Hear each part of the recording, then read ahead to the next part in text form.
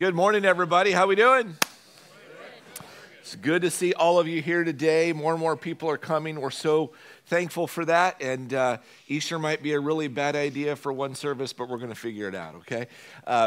Hey, excited today because we're going to start a new series called Encountering Jesus. We'll just talk about that here in a minute.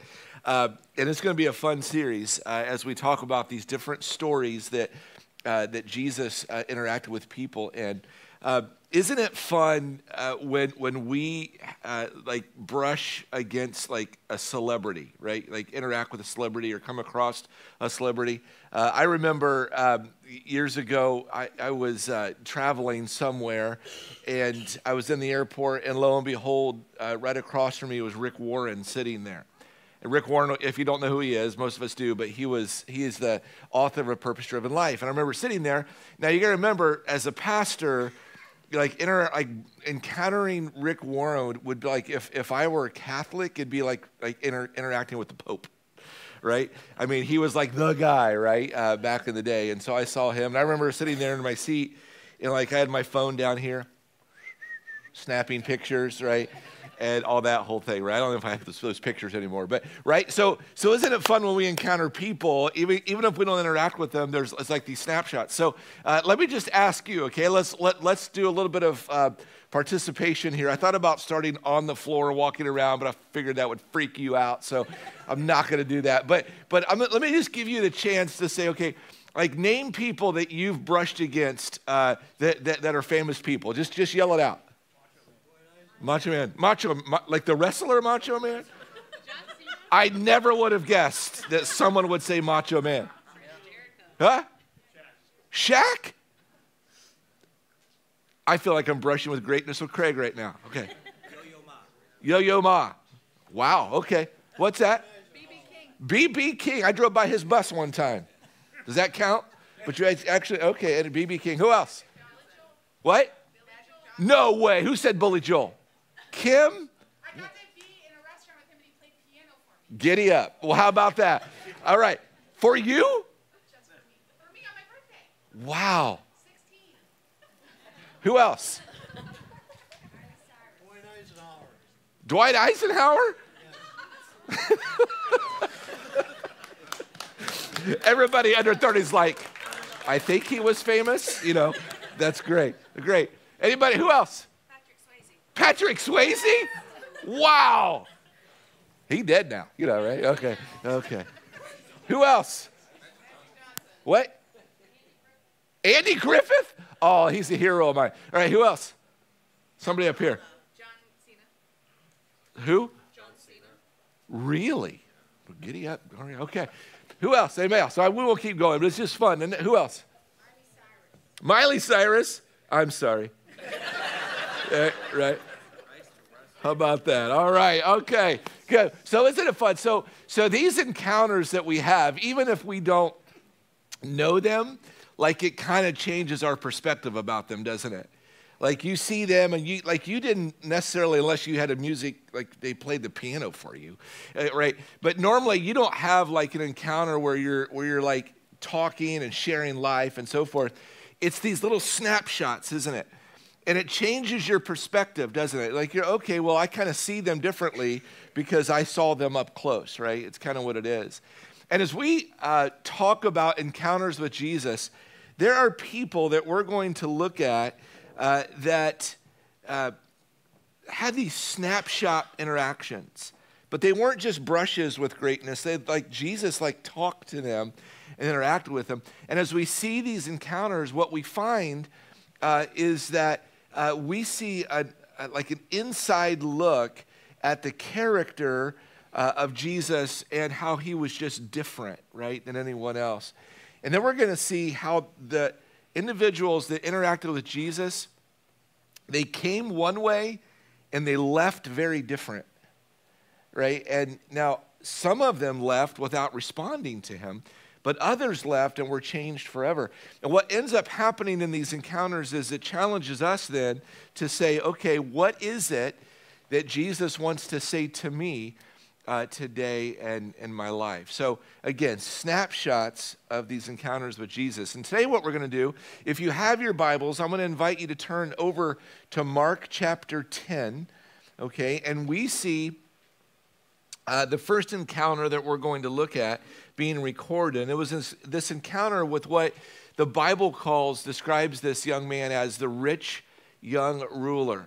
And if you've been in church a long time, you might know the story, but I think we're going to see things maybe that we haven't thought about over this time, okay? So this was a remarkable encounter that this man had with Jesus, and it's a chance for us to see, God, what do you want to say to me and maybe even my life? Now, let me just talk to two different crowds here today. One is what I call the curious. Over the years, I've talked about people that are curious versus convinced. Curious meaning that I'm willing to consider the person of Jesus Christ. And if that is you here today, I want you to know how honored we are that you've come to even listen to anything that I would have to say and to be around us today. And here's what I want you to know. That as we look at the person of Jesus, you need to know that I am not inviting you into a religion. I'm not inviting you into a set of rules. I'm not inviting you into a set of just standards that make you better than other people, but rather we're inviting you to get to know a person, the person of Jesus Christ. And I'm praying that you can interact with him. I'm going to tell you the truth about Jesus, and then I want you to be given the opportunity to decide what you think, okay? And so if you're curious, I want you to know that. We're so honored that you would come and humbled by that. And then the other group of people that I want to talk to are what I call the convinced. Those are people, all of us here today, that would be in the category of following Jesus. He is my Savior. I know him. And then my prayer is that we would see personally over the next month or so, that we would see personally the next click that we need to understand first about the person of Jesus, right? And then second, about knowing the person of Jesus, what it means for us to take our next step, our next click, our next yes to him. Okay? Get it? Good. All right, so we're going to get right into it. And first thing I want to do, I told you we want to get to know Jesus. First thing we want to do is we want to get to know this rich young ruler in Mark chapter 10. So the first thing we're going to do is we're going to talk about getting to know this young man socially. This young man socially. Over in Mark chapter 10, verse 22, again, I'm going to jump around a little bit in this passage, but you'll see it all come together. It says in verse 22, at this, the man's face fell. We'll talk about why it did in just a minute. And here it is. He went away sad because he had great wealth. So translation is that this young man, this rich young ruler, we'll see in a minute, had resources. And in fact, potentially unlimited resources. The Bible says simply that he had a lot of money, right? He had great wealth. Now, oftentimes people will read this, and pastors even will read a passage like this, and we're often led to think or make the conclusion that money is bad. Now, you need to understand money isn't bad, right? It's a resource. That's all that it is. I remember years ago when my father-in-law taught me that. He said, listen, always remember that money is just a resource. That's all that it is. It's not moral. It's not immoral. It's just a resource. And in some cases, we can look at it in such a way that it begins to define us, and our attitude toward money and wealth causes us to have a bad attitude towards life and arrogance and everything else, right? Selfishness and so forth. But also, money can be used for great things, right? So a conclusion from this simple statement that money is bad would be an improper conclusion. Money isn't bad. Money's fine. The Bible doesn't talk against it. It tells us what we need to see it as, right? The other thing we learn, so he was wealthy. The other thing we learn is that he was young. Now, if you're new to the scriptures, understand this, that Matthew, Mark, Luke, and John, those are what we call the Gospels. And they're synoptic, meaning that they all interact together. And they were all written by different followers of Jesus by the name of the book, Matthew, Mark, Luke, and John, right? And so they all tell the story of the time that Jesus was walking on earth from their unique perspective. And same stories, we learn a little bit different nuances about them. And over in Matthew's gospel of this story tells us that he was young. So he was wealthy and he was young. Now, why did Matthew tell us that he was young? We're not exactly sure. Maybe it was because this man possessed a great amount of potential, right? When you are young, you have great potential. We're also told by Luke, Matthew, Mark, Luke. Luke tells us in his book in the story that he was a leader. It says that he was a ruler. So he had influence. I don't know how much impact he had, but he had influence. And so we learn socially that he was wealthy, that he was young, and that he had influence. He was a ruler in the community. So can we just say very clearly as we learn about this man and the reality of his social reality is that this guy had an unbelievable power regarding potential. We talk about that in our church, right? We talk about redemptive potential. Now, here's what's interesting, and we'll see this, is I don't see anything in this text that would indicate that Jesus was, and don't miss this, unimpressed with his potential. There's nothing that indicates that he wasn't unimpressed by it, right? But here's what Jesus didn't do. Jesus did not qualify this rich young ruler by his potential. It doesn't say he wasn't unimpressed. He just didn't qualify him by that, right? You see, we oftentimes, at least I do, I don't know about you, but we oftentimes qualify people on their potential, and we end up making a mistake when we qualify them on the wrong thing. You know what? Can I just be honest with you? Some of my biggest mistakes in ministry, both in hiring and even raising up leaders, is making decisions and qualifying them on their potential, assuming, listen, don't miss this, assuming that their character matched their potential. That's a bad way to make decisions. And I've made decisions that way. Maybe you have too, right? And so let me just give you a little insight into our church. We don't do that anymore. Because I've made mistakes. We don't do that anymore. In fact, we look over in Scripture and we see over in 1 Timothy chapter 5, listen to this. Paul is writing to his young pastor, and he says, listen, he says, the elders who direct the affairs of the church well are worthy of double honor, especially those whose work is preaching and teaching.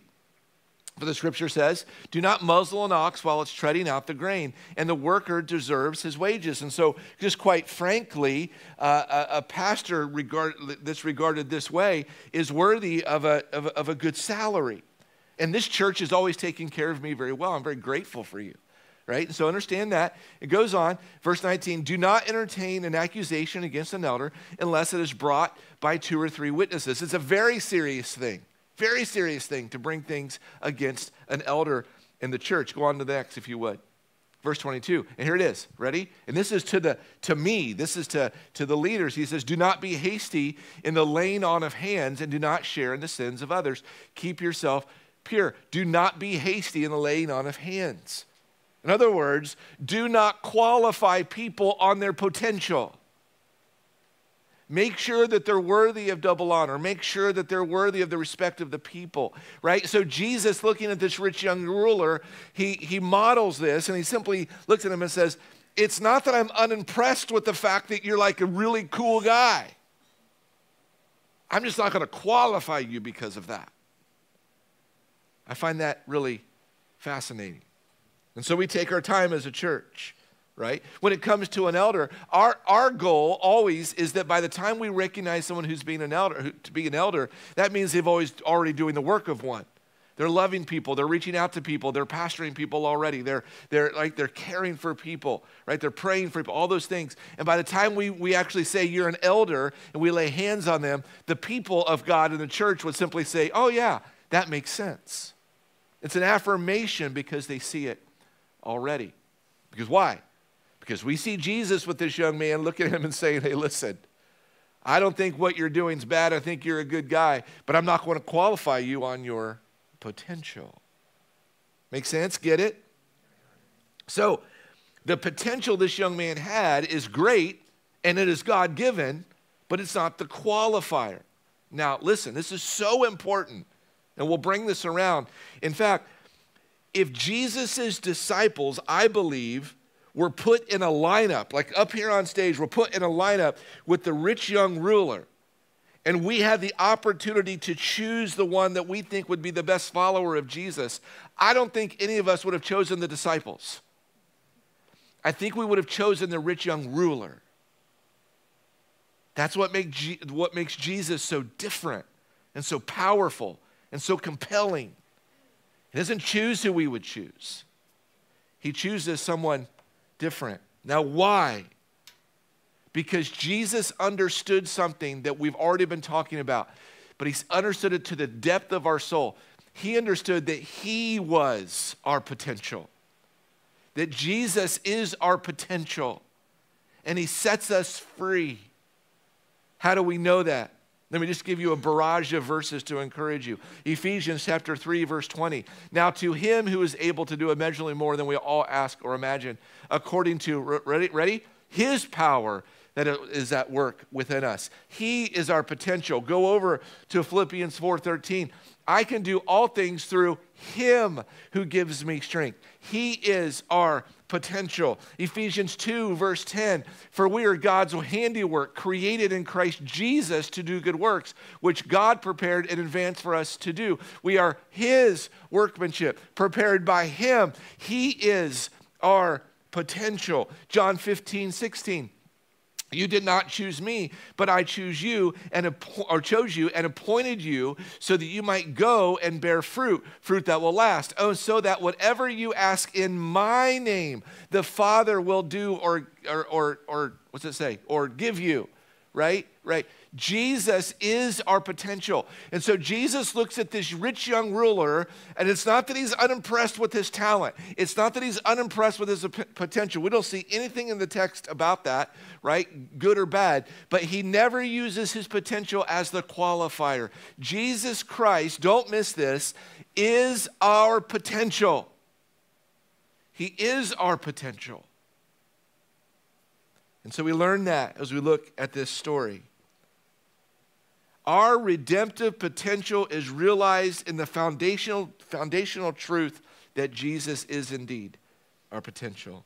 And so Jesus saw right through the designer robes and well-kept person and the leadership ability and simply said, young man, I need to tell you the truth. I need to tell you the truth. So we learn all of that about him socially. Okay, get it? Good, let's move on, getting to know the rich young ruler. Let's look at him spiritually. What we know is, we know that he was humble.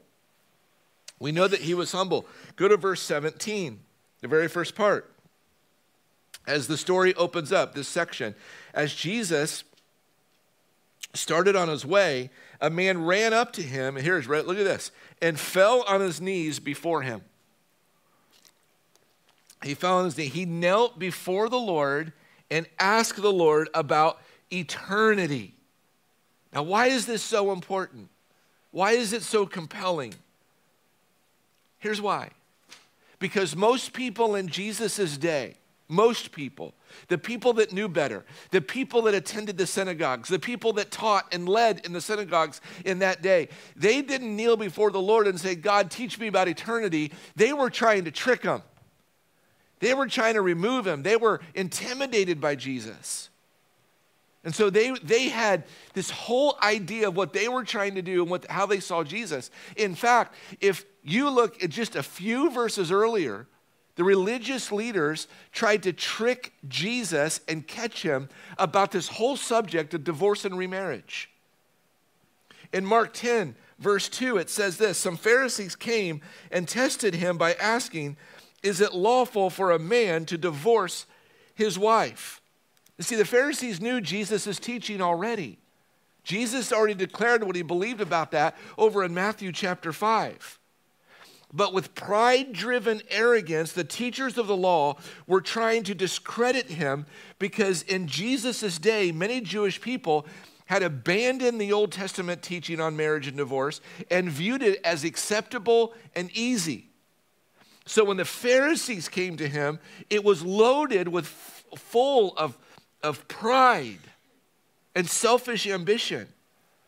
But this rich young ruler comes right in front of everyone. There's no indication that he was far from this or that people didn't keep following him. This rich young ruler comes in, kneels down before Jesus and says in broad daylight, he says, I've got some questions.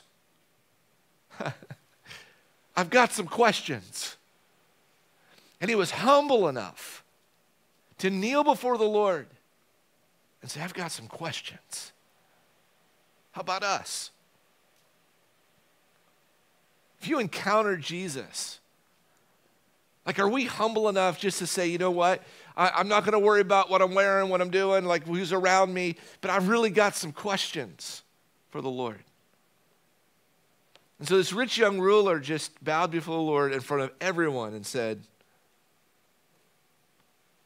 I've got some questions. So we know spiritually that he was humble. And honestly, I think this is incredibly impressive. This rich young ruler would do this. Like, I am not Jesus at all. But I've never had anyone in our lobby with, everybody around me come up and like drop down on their knees in humility and say, please answer my questions. I'd be like, dude, get up. You're weird. Stop it. Of course, I'm not Jesus. But my point is, we would never do that. But he did. Indicates the humility. It's impressive. What else did we learn spiritually about this man? He was spiritually sensitive. Some of you have come today and you're spiritually sensitive. Spiritually, look at second half of verse 17. Fell on his knees before him. Good teacher, he asked, what must I do to inherit eternal life? Good teacher, I'm in front of everybody. What must I do to inherit eternal life? Which would have been a question for all of the religious leaders in that day. But he came to Jesus and he asked that. This guy wanted to know about life after death. He wanted to know how to have eternal life. And he wanted to have a right relationship with God in heaven. So let's give this guy props for this as well. He was humble enough to go ask the question. And I got to tell you that this guy seems to be a guy that would rise to prominence in the church. Prominence in culture, prominence in the church. We would probably like him and we would probably promote him. But it gets even deeper. We also learned that he was a moral man. Look at verses 18 through 20. Why do you call me good? Jesus answered, which I think is an incredible response. No one is good except God alone. You know the commandments. You shall not murder. You shall not commit adultery. You shall not steal. You shall not give false testimony. You should not defraud, and you should honor your father and money. Mother. Your father and mother. Right? 6 things out of the standard for righteousness, the 10 commandments. Look at verse 20. Teacher, he declared. So it wasn't like I think I did okay on that. He's like, teacher, I've done all these things. Right? Since when? Since I was a boy. Now, I don't know if he stood up at this point, but if Jesus said all those things, like, oh, I'm good. He declared it. Love that. Right? He's a moral man. He had a good system of morality. So here's a question for us. How many of us, like if we were saying this to Jesus, how many of us could look at the commandments of the 10 commandments that Jesus listed here, or the 6 that he listed here, and be able to say, I've kept all of these? How many of us would always say, I always honored my mother and father? None of us is my guess. Right? I've never told a lie. Nope. I've never stolen. I've never withheld money from the IRS on my taxes. Whoops. How many of us could do that? The young ruler, listen, don't miss this. He was an incredible guy. This guy was incredible. He's a guy I'd want to hang out with. He's a guy I'd probably give a lot to the church. He's a guy that probably had pretty good wisdom. Wise beyond this. This guy had it going on. I'm telling you. But we miss that so many times in the church. But we would like him and we would promote him. He was one of those guys, right? Checked all the boxes. If this guy passed away, everyone would say that he was in heaven for sure. His posture socially, spiritually, and morally fit. He was an incredible guy. But Jesus didn't qualify him for that. Isn't that fascinating? You talk about an encounter. You talk about a snapshot. We learn a lot about Jesus in this. But I think this guy is in what I would call, what I referred to over the years as the Matthew 7 line. I think he's one of those guys who would say, yeah, but God, didn't I? Yeah, but God, I did. Yeah, but God, but God. Look over in Matthew 7, 21 through 23. Not everyone who says to me, Lord, Lord, will enter the kingdom of heaven, but only the one who does the will of my Father who is in heaven. Speaking of salvation, many will say to me on that day, Lord, Lord, did we not prophesy in your name, and in your name drive out demons, and in your name perform many miracles? Then I will tell them plainly, I never knew you. Away from me, you evildoers. In other words, your potential doesn't qualify you. I'm not impressed or unimpressed with it. It's great. Speaking of God, I actually gave you your potential. It's wonderful. But you just need to know that that doesn't qualify you. And we see it right on display before us with the guy, if anybody's going to make it to heaven, it's him. If anybody ought to be a leader and respected, it ought to be him. He's still a young guy. Imagine if he kept up this life over the next 20, 30 years. He would be the guy that when he opened his mouth, everybody would stop and listen. He had it going on. But his potential didn't qualify him. It's unbelievable. Right in front of us. And that is why, don't miss it, that is why encountering Jesus is so important. Because what he does is he removes the scales and it reveals the true heart in this man. And when he does that, he reveals it ultimately in us. Now, watch Jesus speak the truth to him. But he doesn't, please don't miss this. He doesn't do it with a hammer. Watch. We've gotten to know the rich young ruler, and I did all that on purpose. Now let's get to know Jesus in this passage. Mark 10:21. Look over there for me. You'll see this. First thing we see is that Jesus, the first 4 words, Jesus looked at him. And Jesus looking at him. That's important. We'll leave it there if you wouldn't mind there, Jeff. Loved him. We'll get to that in a minute. And then said to him. So Jesus looking at him. Let me just describe to you what's going on here.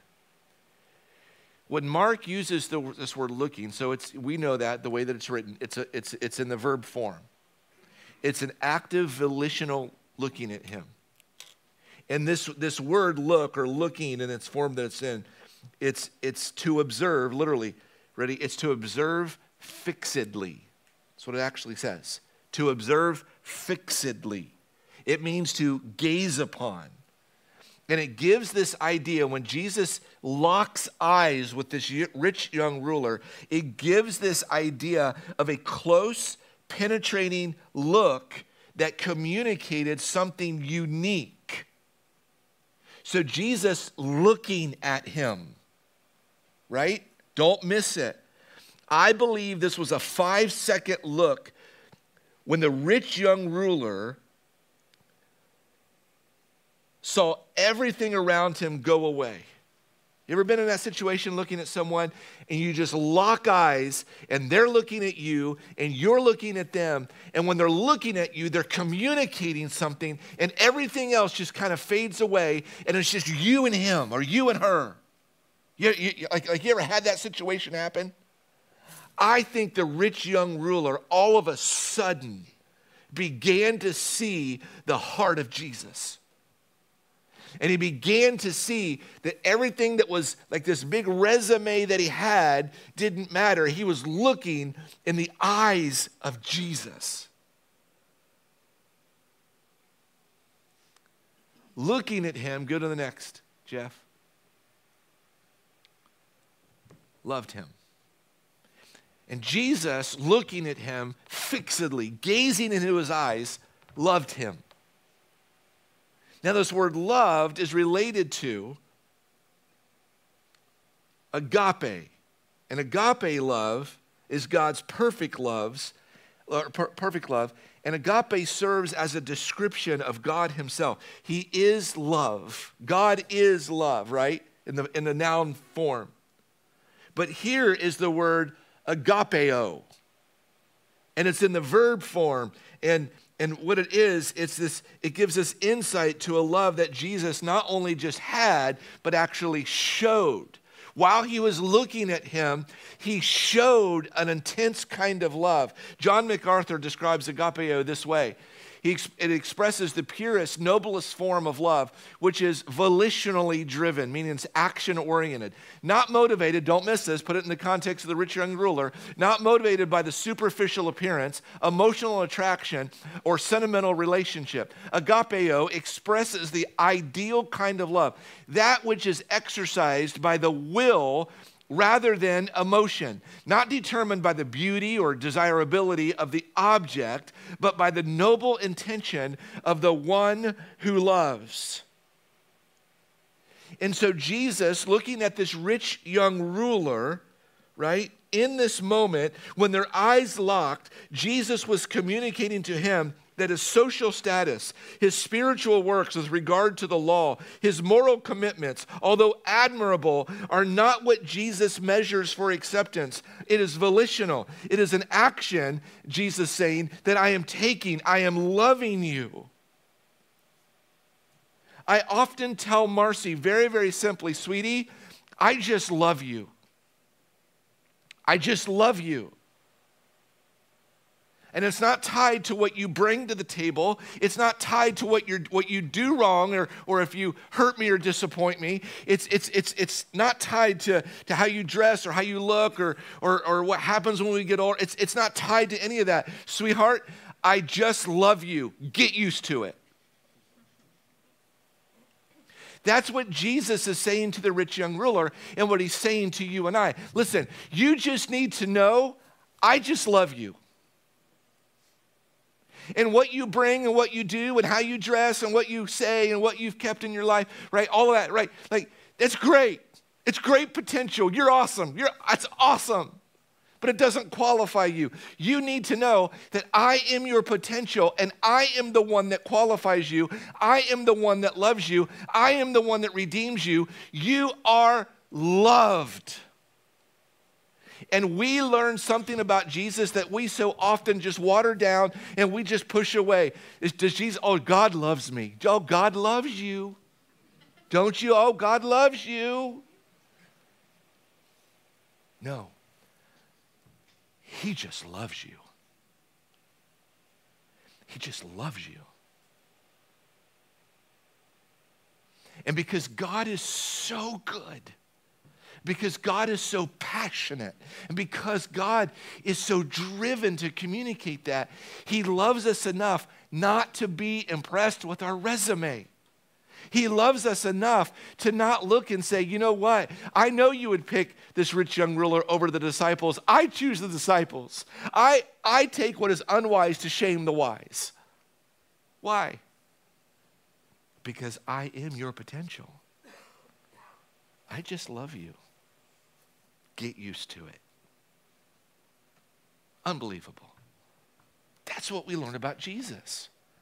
We learn about his unbelievable, incredible, life-changing, and yes, this, compelling love for us. You see, one of the reasons I broke down the full picture of the rich young ruler was because I wanted us to see how much the rich young ruler resembles us. I resemble him. You do too. You're a bunch of good people. Most of you. No, you're a bunch of good people. We're just like the rich young ruler. Well, are you nice to people? Yeah, I've done that. Well, do you give to the Lord? Yeah, I give to the Lord. Well, do you not cheat? Well, I don't cheat. I try not to lie. I feel like I'm all right. I mean, I've got money. Right? He's like, well, I don't have any money. Well, most of our houses have, homes have houses for our cars, right? Garages. We have money. Right? So we've got money. Like, we're just like him. And Jesus says, I'm not impressed or unimpressed with that. It's fine. It's not your qualifier. And for the curious, that's so important. He just loves you. And we're just like the rich young ruler. Now, the convinced, listen, one of my concerns for the convinced is what I said a couple weeks ago. We're praying for revival right now. But what I said a couple weeks ago, the church in Revelation, Jesus said, you're awesome, but I hold one thing against you. You've lost your first love.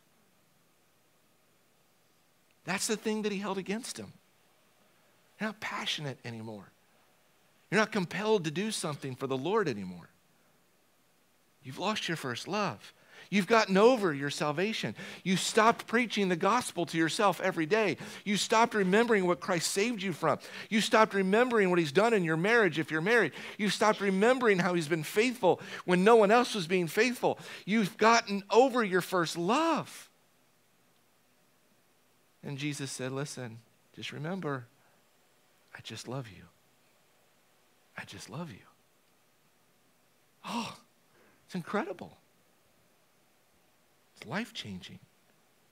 That's why I think we can understand deeply now Jesus' words in John 8, verse 32, when he says this. Then you will know the truth. That's Jesus. Here it is, ready?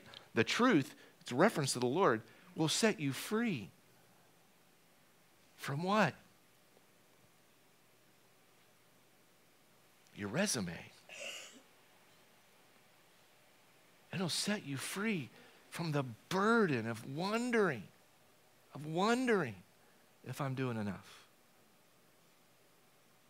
Set you free from wondering if I'm fully loved. Because here's the thing. You know behind closed doors what you are really like inside. You know what you really struggle with. You know your temptations. You know what you give into. And the bottom line, if we were to remove all of the scales and we had some kind of confession time, it would freak us out because we would learn things about one another that we never thought were possible.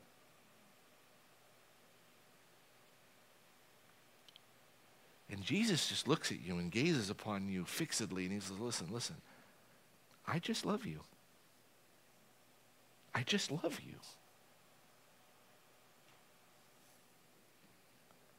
That's what it means to be set free. That's what it means.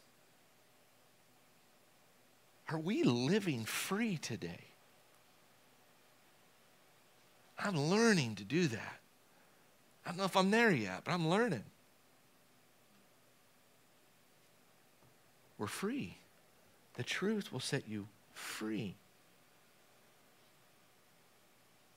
It sets us free from legalism, wondering if we've done enough, wondering if Jesus really got down into our soul of souls, our hearts of hearts, and our mind, and the thoughts that we think, and right, all that stuff. Like, that's somehow going to disqualify me. And so I'm trying to make up for it on someplace else. Jesus says, stop it, I'm looking at you. I just love you. Be free. That's what the love of God does.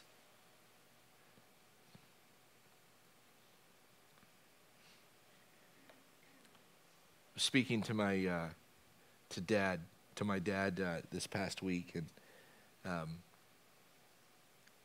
he lives down in the Carolinas now. It's March Madness coming up, a little bit of a tribute to where they live. But we were getting off the phone, and he said, he said this, he said, I know that you don't like to hear it anymore, but I'm proud of you.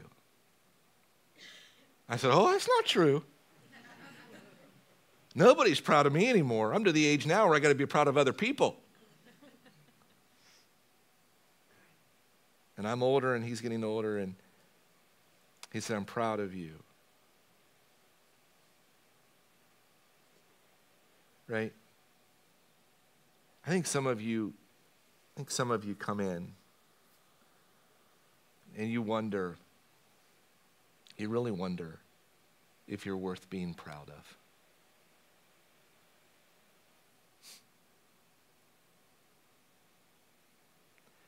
I think that breaks Jesus' heart. Because you are. And it's not because of what your potential says. That's completely horizontal. Because here's the thing. If what our potential communicated to God, right, and that all of our hiccups and things, like, we're not worthy of being proud of. We fall short of his glory all the time, every day, every minute, right? But when he qualifies us,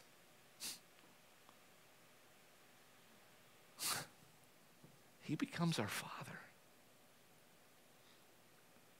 And he just loves us.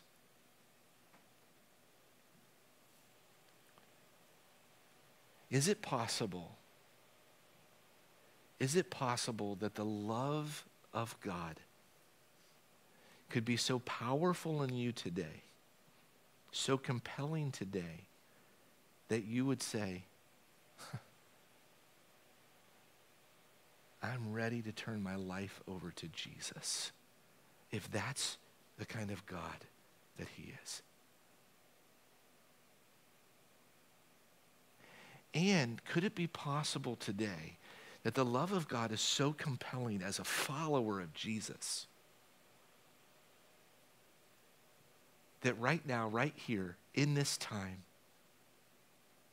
your love for him, your first love, is reignited? Oh, because he loves me. Oh, my love for him. I've missed it. I've missed being in love with my Lord. So I'm returning. So I'm going to pray, and I'm going to invite you to, number one, if you've never trusted Jesus Christ as your personal Savior today, would you trust him as your Savior today? In fact, let's just pray right now. I want to pray for you and invite you in your seat to pray with me, okay? Let's pray. Jesus, thank you for this time today to understand your word. God, I pray for every person here today that has never made a decision for you, and some of them right now are ready, God. They recognize that their resume is not what you're after. They recognize that they're sinful people, and they're ready to trust you as their Savior. And so right now, if that is you, friend, would you just, in your heart, back to the Lord? If you would say it out loud, you say it out loud. We're real laid back here. But would you just repeat this prayer? Remember, it's not in a prayer. This is an expression of your heart to simply say, Dear Jesus, Thank you for being my Savior. I ask you today to be my Savior. I ask you, Lord Jesus, to come into my heart and to make me new. God, I ask you to forgive me for my sin and to cleanse me. I accept you as my personal Savior today. Thank you for loving me, God. Thank you for being unimpressed with my resume, but completely in tune with your love and then the expression of that love for me. Thank you, Lord Jesus. Now, if you're convinced here today and you're a follower of the Lord and we're already in the family of God, like, we're not praying for salvation. We don't believe you can lose that, but you've lost your first love. So right now, why don't you just pray with me? Dear Lord, forgive me for pushing you to the side with life. Forgive me, even as following you, as a follower of you. Lord, forgive me for getting into the trap of thinking that being a little bit better makes me a little bit more lovable. Being a little bit better makes my chances with you a little bit more inviting. For beginning to believe, Lord, forgive me for beginning to believe that because of anything that I have done, my life is better or worse. Forgive me for getting over my first love, which is to understand your love for me. And so, Jesus, I repent. Jesus, I return to you. Jesus, I give my life back to you. God, I want to fall in love with you again. I give you my resume. I want to find the freedom of Jesus Christ that I once had. Dear Jesus, we are praying for revival. We are praying for movement. We are praying for our first love to be revived in us again. We're praying for awakening. And God, we're not worried about being on TV. We're not worried about anybody knowing it. We just want, as a body of people, to be in line with you. And so I pray right now, Holy Spirit, that you would just come and sweep over this place and that we would enjoy your presence. Come, Lord. Please come. Amen. So we're going to worship now, and we're not going to open things up. I mean, it's always open. You can come up, pray if you want. But if you need to pray where you are and you'd like someone to pray with you, please take this time to do that. Okay? It's your time. If you made a decision for Jesus Christ and you would like to talk to me or to, I know Sarah's here, I think Pastor Lawrence is here, and anybody else, that you know and trust, tell them the decision that you made. They'll tell us, and we'll help you. If you want to write it down on that connection card and you want to give it in the basket that comes by, we invite you to do that. But this is your time of worship. He loves you. He just loves you.